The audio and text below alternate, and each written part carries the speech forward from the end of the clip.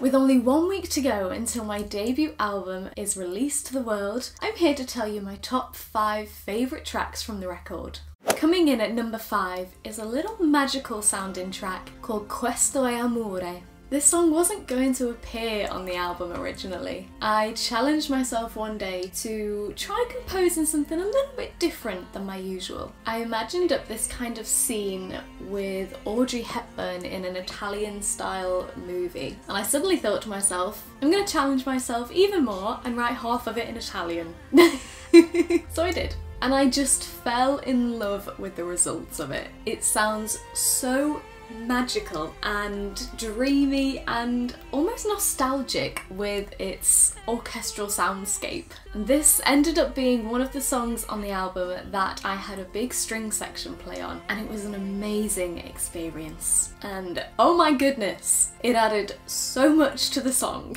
Coming in at number 4, another little magical sentimental track.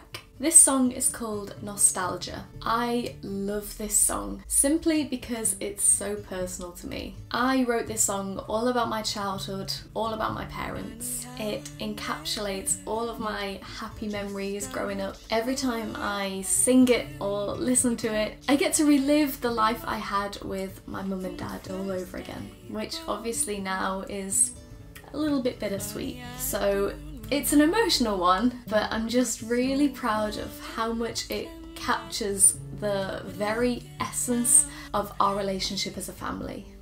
My third favourite is also a little bit of a family inspired one, Big Old Blue. Big Old Blue refers to our beautiful big planet and my desire and the encouragement I had from my family to go out and explore it. I was lucky enough to have been raised with an amazing role model, my great auntie Dina. She spent so much of her life travelling and working around the world, and she had endless stories and endless wisdom. She was the wisest woman I've ever met and ever will meet.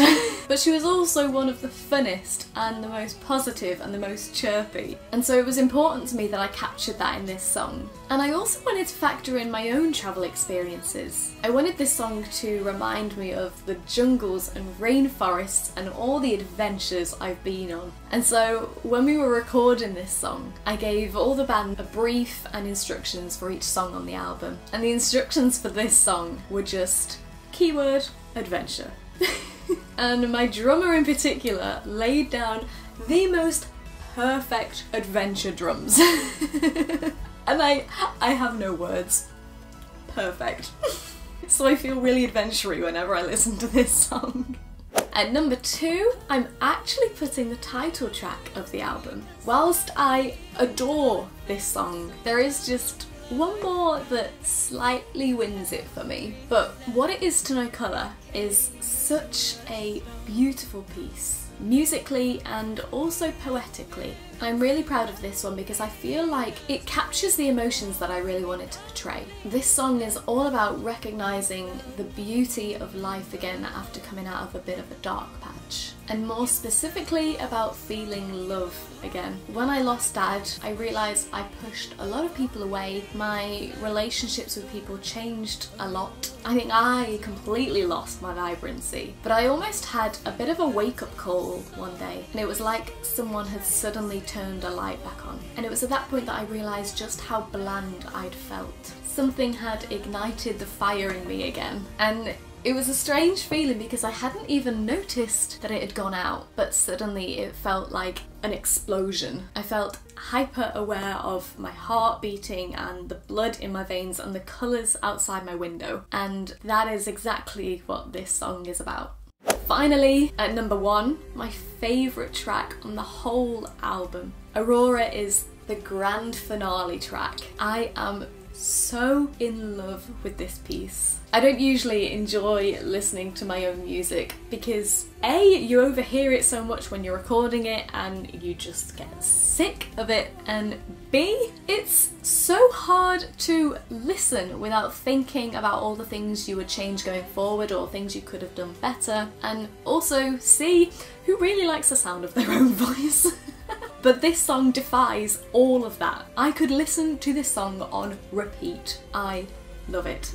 This song was my attempt at creating a cinematic, epic, movie soundtrack-esque soundscape. Something big and orchestral. And it's something that I wanted to do for a very long time. Since watching a documentary on how Hans Zimmer and John Williams compose their music for films, I have felt so inspired and have wanted to do that ever since. And for me, this song is my answer to that.